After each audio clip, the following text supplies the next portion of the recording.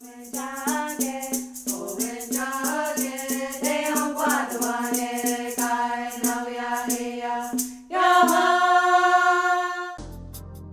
Rail Coal-Fired Bistro, located on Highway 138 in Kahnawake.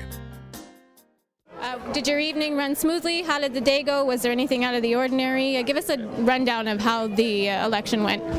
Actually, it went very, very well. Very pleased that the turnout from the community. We had a peaceful protest, which went very well, and we're thankful that all was respected. We had 1,342 ballots cast, and 7 were spoiled. The counting took approximately from 6:30 till 12:30, so that's 5 hours.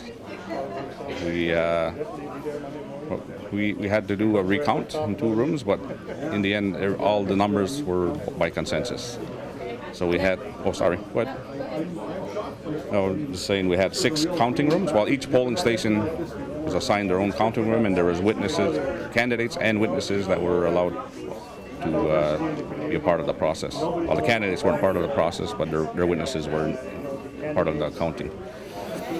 Now, you said you had a peaceful protest. What was that all about? There were community members who were not eligible to vote.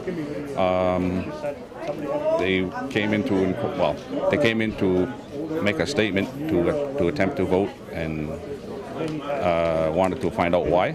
So the process is to escort them to the membership table. Sorry, I'm very tired. Okay. To the membership table for an explanation of the membership law, and I do believe that the majority of them left satisfied with the information, knowing that they could be eligible in time once the elders committee or some form of registrar authority can be instated, so they can start receiving these people, and the majority of them would be able to be eligible, provided that they have to apply when the time comes. So I believe that that de-escalated the emotions that were running high, or may have been running high, and I think it felt well after they left. Okay, thank you very much. Well, thank you.